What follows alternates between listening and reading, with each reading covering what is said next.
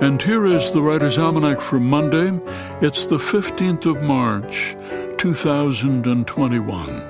The Ides of March, the day on which Julius Caesar was stabbed to death by conspirators in 44 BC. He'd been at odds with the Roman Senate. The Senate felt that Caesar was a threat to the Republic, that he had tyrannical leanings.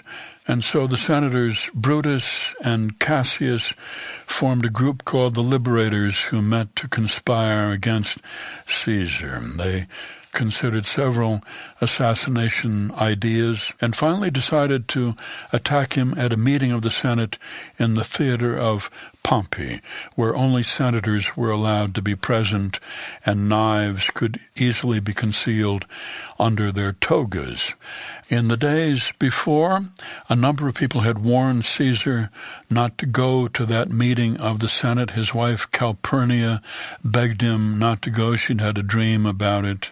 But Brutus, one of the conspirators, convinced Caesar that it would be unmanly to listen to gossip and the pleadings of a woman. According to Plutarch's account, Caesar passed a seer on the way who had told Caesar that harm would come to him on the Ides of March.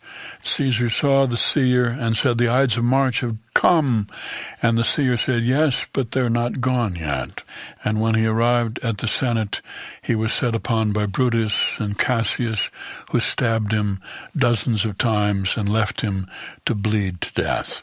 The assassination was meant to save the Republic, but it actually resulted in the downfall of the Republic, sparked a series of civil wars, and led to Octavian becoming Caesar Augustus, the first Roman emperor, the very thing that the conspirators had feared.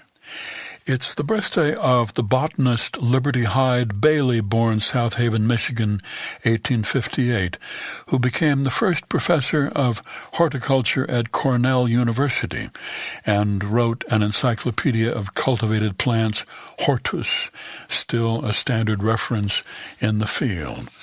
The blues guitarist Lightnin' Hopkins, born Centerville, Texas, 1912, played on street corners and clubs and at Carnegie Hall.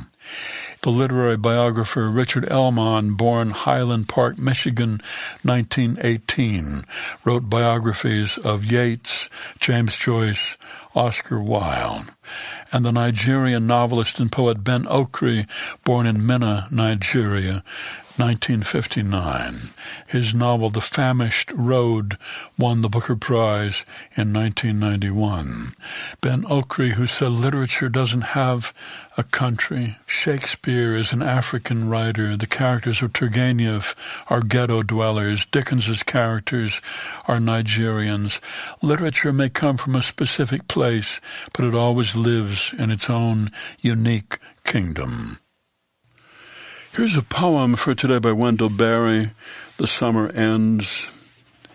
The summer ends, and it is time to face another way. Our theme reversed, we harvest the last row to store against the cold. Undo the garden that will be undone. We grieve under the weakened sun to see all earth's green fountains dried and fallen all the works of light. You do not speak, and I regret this downfall of the good we sought, as though the fault were mine.